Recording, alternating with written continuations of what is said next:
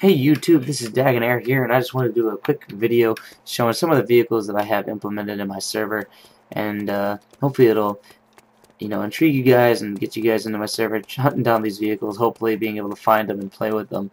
So the first one we have here is the Humvee Medical. Personally, I put this one in simply because I really enjoy playing the hero role, and for those of you that can get up to the hero role and drive around this thing, I mean, it's just a great combination. You're a hero, you've been helping people out, you've been bandaging them, giving them blood transfusions. This wouldn't be a bad vehicle for you to drive around in. It just makes sense. So I put it in. Now we have the military off-road vehicle here. I personally like this one simply because the way that it looks, and also I think it just, I don't know, just all around is just a much better vehicle than the UAZ or the Ural. But I think, to be honest, it might have been this antenna. I think that was the antenna that just intrigued me, and the tire on the front. I don't know. I don't know what it is, but I like it. Then, by request on a lot of other people's servers, actually, I've seen a lot of people asking admins, is this vehicle in it, or can they put this one in? Well, I decided I'm going to put it in, the SUV. I believe it's because of the leather interior, the sleek metallic black, the beautiful chrome in the front and on the sides. Just all around, very, very nice looking vehicle.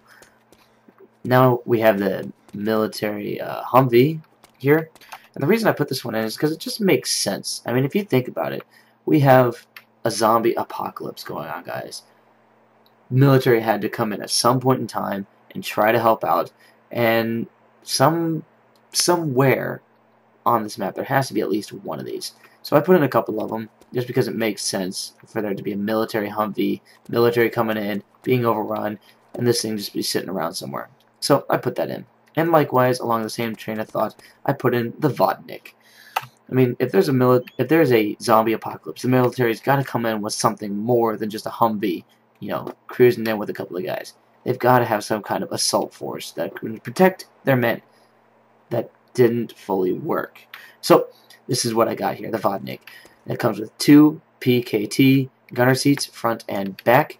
This is an amphibious vehicle, so it can go on land and water, which makes it great for traveling from Kamishovo to the island to see if there is that helicopter spawn.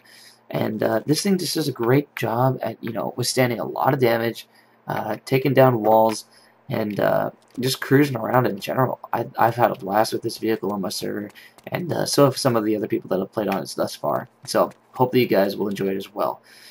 Then we have the Osprey as our first flying vehicle that I put into the server.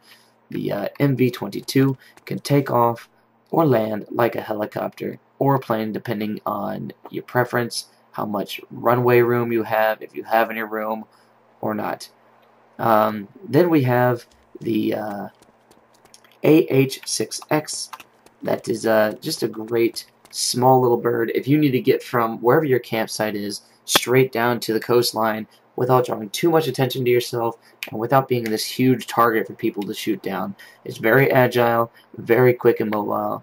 I think it's just a great vehicle all around, just to go and pick up one guy and bring him to your base to gear him up, and then move on with your game.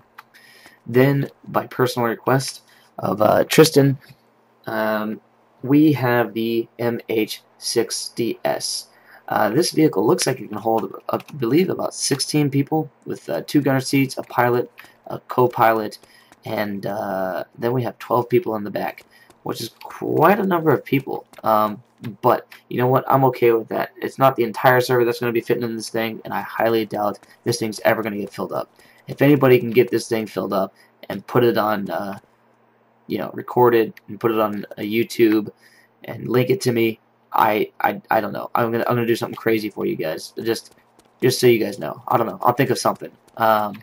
Yeah. Anyway, so these are some of the vehicles that I put into my server. If you guys have any vehicles that you'd like to see in the server, or you have something that you think would work pretty well, just go ahead and let me know, and I'll take a look at it, and I'll see if it makes sense in the server. I mean, it doesn't make sense to have like a jet in the server because you only have 2 airstrips that you can really land on anyway.